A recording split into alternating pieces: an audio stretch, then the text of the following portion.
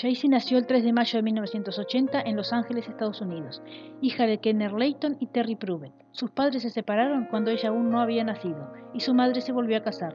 La niña tomó el apellido del nuevo esposo de su madre. En 1990 se mudaron a Myers, California, donde después sucederían los hechos. En junio de 1991, siendo verano en esa fecha, Jaycee salió de su casa para ir a la escuela. Tomaba el autobús a pocas cuadras de su casa. Tenía 11 años. Un matrimonio que cuidaba sus pasos desde hacía algún tiempo la secuestra, la lleva a su casa y la someten a todo tipo de vejámenes durante 18 años. La manipulación fue tal que ella pensaba que ella y sus secuestradores formaban una familia normal con las dos hijas que ella había tenido producto de las reiteradas violaciones de su secuestrador. Fue madre a los 14 años, también maestra, niñera y enfermera de sus propias hijas, cuando ella también era una niña. Un inesperado día, el destino la pone en libertad, reencontrándose con su familia que había perdido la esperanza de encontrarla con vida.